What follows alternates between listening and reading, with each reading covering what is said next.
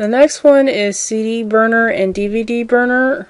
For some reason, some people seem to think that this is an optional thing.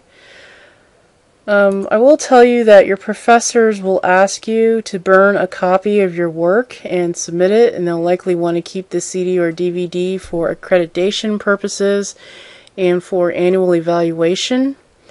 So this is something that you're definitely going to need. If your computer doesn't have it, you could probably purchase an external one or take your chances in using the computer lab, hoping that the computer lab has a DVD burner or CD burner that is functional. Things usually kind of break down in public labs. So this is something that you're going to need. If your computer doesn't have one or didn't come with one, I would recommend going out and purchasing one. So if it says ROM here, that means that it's read only. RO means read only.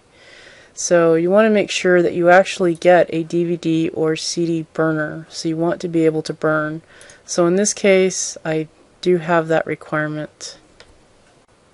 I don't recommend getting a Blu-ray burner. Lots of people tend to do that, and that is because your professor is not going to be able to read that Blu-ray disc, because I'm going to say almost all of the faculty members, like 99% of them, do not have a Blu-ray reader.